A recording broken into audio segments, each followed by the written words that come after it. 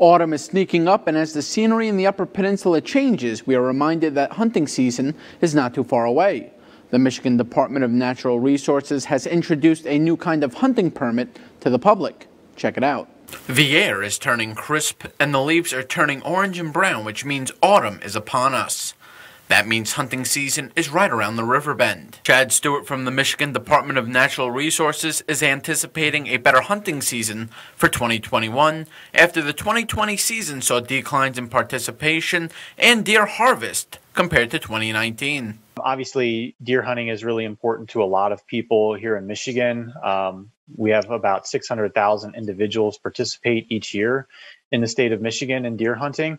And we wanted to just sort of give them a preview of what to expect in terms of, what types of deer, how many deer they're going to expect to see when they go out and go hunting.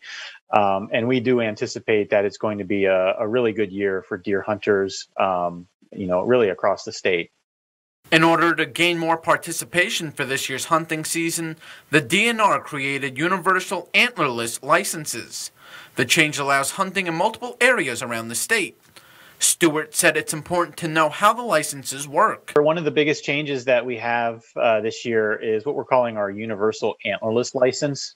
And what that means is hunters can purchase an antlerless license, and it's transferable or good to be used across multiple deer management units. So previously, an individual would purchase an antlerless license, and it would be restricted to a certain county or a certain deer management unit, and then specifically on either private or public land. So we would have well over 100 different types of antlerless licenses available that hunters had to choose from and make sure they're not only getting the right deer management unit, but getting the right property within the deer management unit to hunt off of. Although the licenses allow hunting in more places, there are some restrictions in the Upper Peninsula. The UP is a little bit differently. So in the south central part of the Upper Peninsula, that universal antlerless license works just as it would in the Lower Peninsula. At the very sort of western and northern shorelines, right along the Superior shoreline, our antlerless licenses and use are actually prohibited. So you cannot take antlerless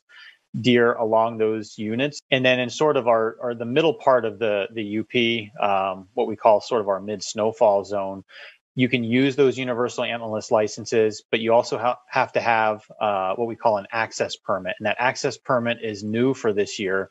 So you have to have both of those things paired up to be able and eligible to be hunt in a specific unit. If you would like to purchase a license for this year's hunting season, visit abc10up.com for a link to the DNR website.